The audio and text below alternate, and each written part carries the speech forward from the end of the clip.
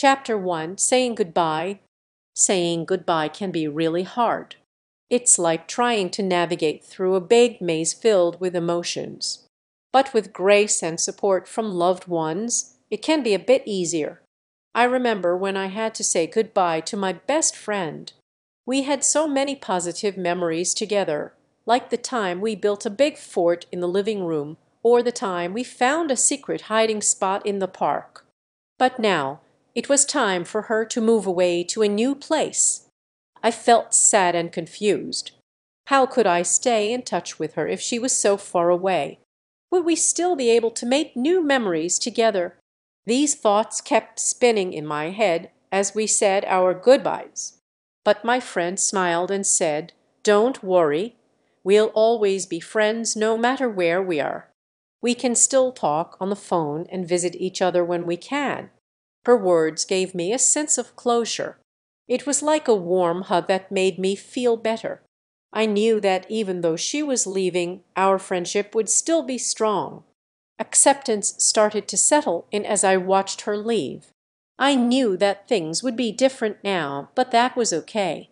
Change can be scary, but having support from those we love can make it easier to handle. As I walked back home, I thought about all the fun times we had together.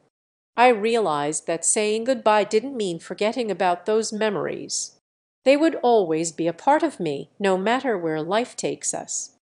I felt grateful for having such a great friend in my life. And even though goodbyes can be tough, they also remind us of the love we have for each other. So, next time you have to say goodbye to someone you care about, remember to hold on to those positive memories. Keep them close to your heart and know that even though things may change, the love and friendship you share will always remain. Question: how can we navigate goodbyes with grace? Check the video description for the answer. Chapter 2, Coping with Distance. It was hard for Lily and her best friend Sarah to be so far away from each other. They missed each other a lot, but they knew they had to cope with the distance between them. They both tried their best to stay connected through communication.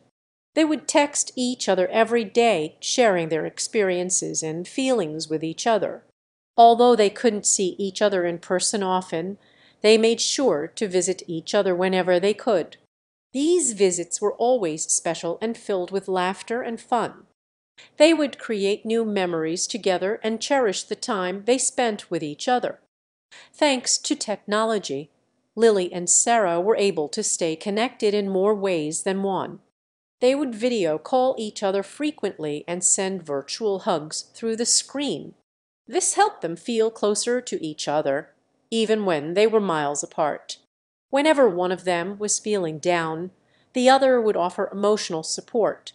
They would listen to each other's problems and offer words of encouragement. This support made them feel less alone and more connected, even when they were far apart. The distance between them was tough, but they knew that their friendship was strong enough to withstand it.